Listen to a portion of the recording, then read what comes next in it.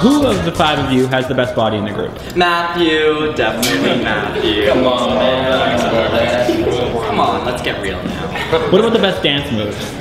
It's gotta be this guy. Yeah. Marc is choreographer. Thanks, guys. And who would you say is the best kisser? Oh, this guy. Juan, definitely Juan. Not that I know, but... So, Marc, what are you looking for in a girl? In a girl? Yeah. Oh, well, somebody who is sensitive and sweet and considerate, detail-oriented, loves fashion, and somebody who's just kind of like my best friend. What were your musical influences growing up? Musical influences? Well, I really like wholesome Christian artists, female ones specifically.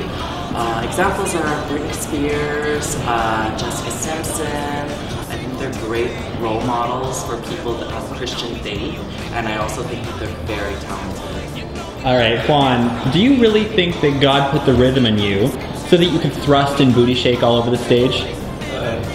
Well, I believe God put rhythm in everyone, but maybe He put a little more rhythm in me, you know? So Abraham, has anyone ever been injured from having their minds altered? Well, I hope not. I mean, you know, we try to keep our show as safe as possible. We're trying to save souls, not condemn them or anything like that. Yeah. But I do have to say, I'm sure that there's a few people who have had their hearts broken.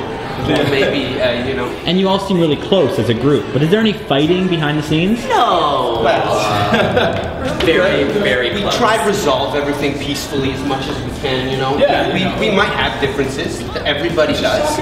But minor disagreements. you know, anytime we have any major issues, we just go back to the Bible and try to see if it has a great story that can guide us through our troubles. Amen. Amen. Peace be to God.